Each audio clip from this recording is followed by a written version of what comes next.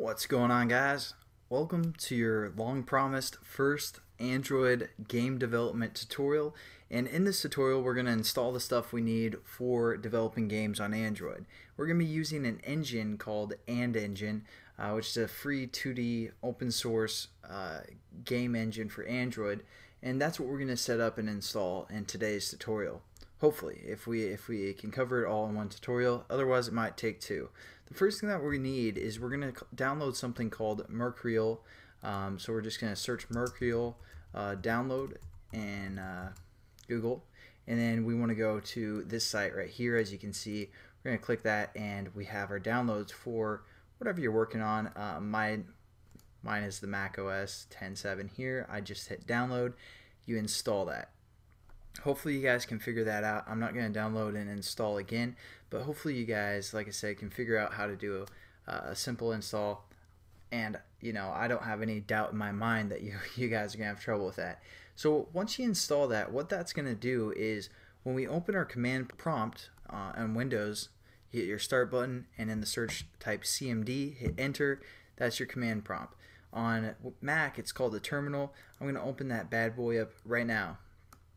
So basically Mercurial will allow us to download stuff from our command prompt into a certain folder, get everything organized, and that's what we're going to need. So it's not just kind of a simple download, like click download and install the Android engine. We're going to have to use this Mercurial to help us download it. Alright, so let's click on like My Computer if you're on Windows, or your Finder in Mac here, and we're just going to set up a new folder. I'm going to set mine up within Documents here. So I'm just going to create a new folder, and I'm going to call this AndEngine jars. So we're just going to hit OK there, and within here, this is where we're going to download our AndEngine stuff that we're going to need for developing Android applications. Now, hopefully by now your Mercurial is set up and you guys have opened up your command prompt. Again, on Windows, go to Start, type in CMD, enter, bam, there's your command prompt. And then on Mac, again, you just go to your Applications, Utilities, open Terminal right here, and we're good to go. Good to continue with this little tutorial here. The next thing that we want to do is we want to go to the andengine.org website, which again, this is open source, pretty free, pretty awesome. And again, my furnace is kicking on. It's pretty loud, so hopefully you guys can still understand what I'm saying and everything. But once we go to this site, what we need to do is we need to click this source box right here, and here is where we're going to get our basically our downloads. And right here is where we're going to get all the source code that we're going to need for the AndEngine and to set it up within our project. And right now we're in the main AndEngine, or Android engine, I'm just going to call it, and this is what we need to download first. Down here we have some more extensions, but first we need to download the engine itself. So we're going to go up to this source tab right here, click that, and as you can see we have something like this. Now I'm just going to copy and paste that into like a text document, and then what we're going to do is we're going to go to the extension. Like if you guys are wanting to develop a live wallpaper, we want this extension to the Android game engine, or the Android engine here, and then so we just click on the extension that we want, go to source again, and then copy and paste this line of code again into a text, like a Word or Notepad or something. I'm just going to suggest that you download all the extensions right now, or copy all those codes, and also I'll put that into the description if you don't want to go to each one. Now the next thing that we need to do is, after we have our main list, this is the line of code for our engine itself. All these other ones are for extensions. So I'll put this into the description. You guys can copy that, or you guys can use this as well. But the next thing that we want to do, basically how this is going to work, when we run this line of code within our command prompt or our terminal, it's going to download it for us.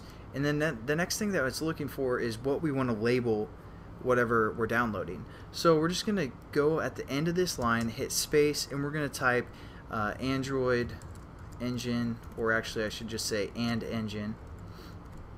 and that's what it's going to label our file for. So I'm just going to copy and paste this for each one. So give each one of these a unique title. So I'm going to say AndEngine live wallpaper or live wall, and then space at the end, AndEngine.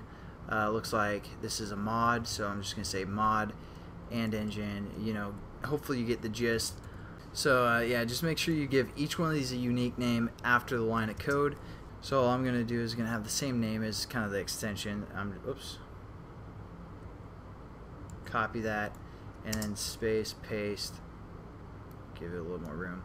And I'll put this in the description as well.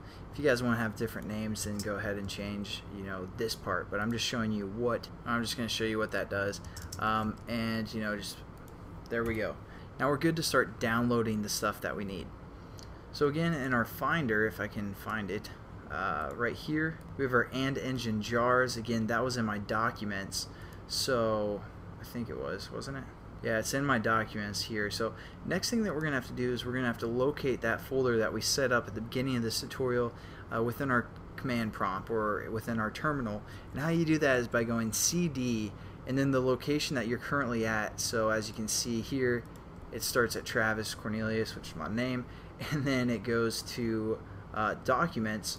So we're going to have to type cd space documents / AndEngine jars. So there we go. We're going to hit enter, and now we're in that specific folder. It's basically just the same as us clicking here and then clicking on our and jar, and we're located here now.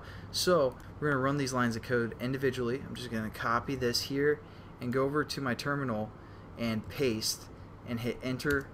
And as you can see, it's requesting all changes, adding change sets.